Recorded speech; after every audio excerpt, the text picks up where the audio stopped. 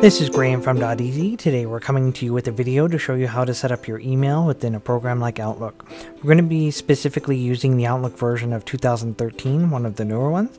Although if you have a previous version of Outlook or even any other email program, the settings we're going to be using and showing you where to find them are identical.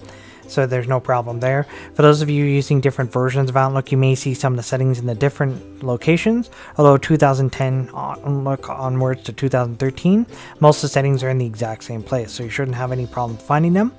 And again, it's pretty much email setup for any different types of accounts is pretty similar, so you should be okay. If you do have any problems with it or you're looking to set up a different program, just contact our support and we'll help walk you through it. But for part of this video, we're going to be just doing Outlook 2013 itself.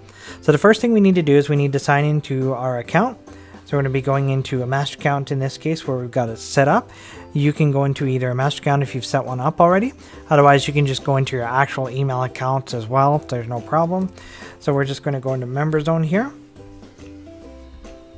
Under Member Zone, you want to make sure to select the account you're using if you're on a master account. In this case, sampledomain.net is the one we're selecting. Once we've done that, we need to go into the Access Site Admin panel, the C panel, and this will bring up our control panel here. If your control panel screen looks a little different than this one, that's okay. Some of them do have different themes depending on what servers or plans they're on. So if it does look a little different, again, it's okay. All the headings are the same though. So we want to go to where it says Email, and then we want to go to where it says Accounts underneath. So for this here, you'll see we've already got a bunch of email accounts set up. If you haven't set one up yet, you can do so from the above section here. And once your account is set up, it'll show in the bottom section here as well. So we're going to be going to our info account, which is the one we're setting up. And we're going all the way to the right of it. And we're clicking on where it says More.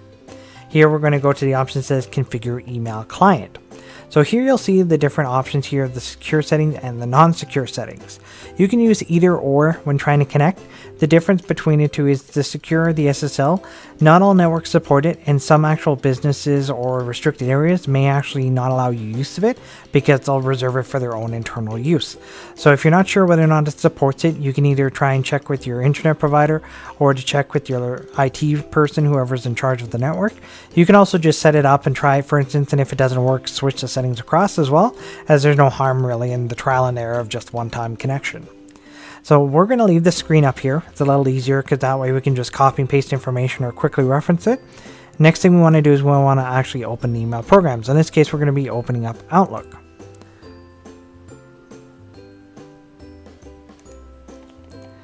And we're just going to wait for it to set up here and open up. Now, if you've set up Outlook before, if you haven't set up Outlook, you're going to get different screens right away. If you've set up Outlook before, it's going to go ahead and start setting up everything and actually bring in your other accounts, in which case you're going to need to go into File at the top, then going to need to go into Info and then Account Settings. If you're using an older version of it, you'll have to go under the Tools menu instead, and you'll find either Email Settings or Account Settings under there. Since this is a brand new installation of Outlook we're showing you, it's coming up with the welcome message instead. So we're just going to click on where it says Next. It's going to ask us if we want to set up an email account. We want to click Yes to that. It's going to give you the option to set up an email account and ask you for some information here. In this case, we're not going to put that in. We want to go to Manual Setup instead.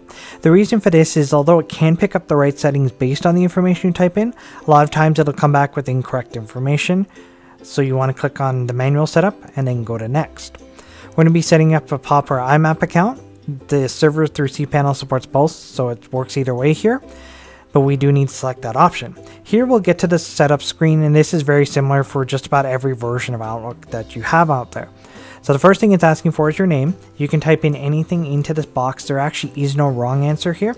We're just going to be typing in Doteasy Graham. That way whenever I send any message to someone, it'll say Doteasy Graham is the responder. The email address we're going to be typing in here is the same one we set up earlier, which is info@sampledomain.net. For the account type, you can choose between POP3 or IMAP. The difference between the two is POP3 will download all of the email directly into your program and create a separate email copy to the one that's on the server. You can then either delete the copy on the server or leave it there. If you do choose to leave it there on the server, just be aware of the storage space. You may want to upgrade to a larger plan such as our unlimited plan, so that way you have access to both POP3 on your computer through all the email you backed up, but have sufficient space on the server to make sure you can keep everything backing up without running into problems. For IMAP, it actually doesn't download a physical copy of the email, it doesn't create a separate copy. Instead, synchronizes up and shows you everything that's actually online with your account. So if you're going on IMAP, it's definitely suggested to make sure you have the space and go to a large plan like the unlimited hosting for it, so that you have all the space to make sure you can synchronize up everything together. For the IMAP accounts, they do synchronize everything between different devices. So if you have like a phone, a tablet, definitely the better account choice to choose to go through with it. You'll see here on the right, it says we can keep it offline for a series of time. This again, because it just synchronizes up. It doesn't keep a physical copy. This is only a temporary copy it's storing.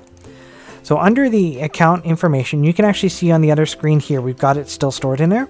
So you can either just highlight it and copy and paste it right across from there, like we're doing here. Or you can go ahead and actually type it out. Because the incoming server and the outgoing server are actually the exact same server address, you can easily just copy and paste it into both. Or if you type it in once, you can just copy it from there and paste it across. The username here will actually often put in incorrectly because it just uses a default grab off of the email address. The username should actually be the full email address itself, so you want to make sure to type that in. Then going to be typing in the password. You want to make sure remember password or check mark, that way it's going to remember what you type in so you don't have to keep typing it in every time. If you do want to have a more secure login, you can uncheck this and just type it in every time. You want to make sure they'll require login using secure password authentication or SPA. You want to make sure this is disabled, you don't need it enabled. We then want to go to where it says more accounts. We're going to go to where it says outgoing server. We need to check where it says my outgoing server SMTP requires authentication. Make sure you select the option for use same settings as my incoming server. We then want to go down to where it says advanced. Under the IMAP server, we need to change the port here. We're going to be updating this to 993, which you can see over here as the port number. We need to make sure the SSL is enabled. For the outgoing port number, we're going to be changing this to 465, as you can see is right here. We're going to be enabling the SSL on here. Now, one thing some email programs will do, some will not, is they'll change to a default port number after you do the SSL switch. So just do go back and double check and make sure it hasn't changed. If it did change it like you saw on ours here, just change it back. Make sure to do so.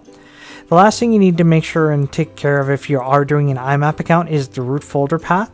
For the root folder path, you can leave this as either blank. You can type in a slash just like that, or you can actually type in the word inbox all in capital letters. Now, which one of these you choose depends on your computer. Generally speaking, you can leave it just a blank space and your computer will put two together and know where to put everything into. We're going to be typing in inbox in all capital letters just to make sure there's no doubt between the program's mind. It knows where to put everything. We're then going to click on where it says OK. And then, depending on your version, you may be able to test the account right away, or you may be able to go to next step. Because this is a new installation, it forces us to go to next. It doesn't let us test the account. And then once we do the next, it'll force the test anyway. So here you can see you get green check mark showing there's no errors. Everything worked fine.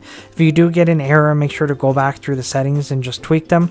If you are trying the SSL settings and do get an error, if you make sure that all your settings are correct and you still don't see an issue with it, try and switch it to the unsecure, the non-SSL version, and just see if that will let you through, because as we mentioned at the beginning, your actual network provider may not allow it through, and that could be the reason why it's failing. So we just want to close this down once we've gone through and confirmed it's gone through. It gives you this thing saying you're all set. We just want to click on where it says finish. Once we do that, Outlook is actually setting up everything, just because again this is the first installation. But otherwise you can go through and just do everything here. So you can see it's already grabbed in a bunch of everything we've set here. You can see we've created even a test account yesterday when we set up the actual account for it. You can see everything else is coming in. There's a bunch of test accounts from Outlook and other things here, but you can see everything's already in there. Now, one last thing that's important to do whenever you set up anything, make sure you go to new email, send an actual email from yourself to yourself. Make sure you use the same account for both.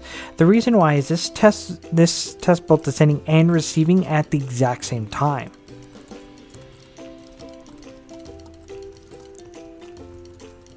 It's always good to actually put in something in a message, just if you have any kind of secure filter or firewall set up, because sometimes it'll reject them if you don't put anything in there. So once we've gone ahead and done that, we're going to go ahead and click on where it says send. It's going to send it across here.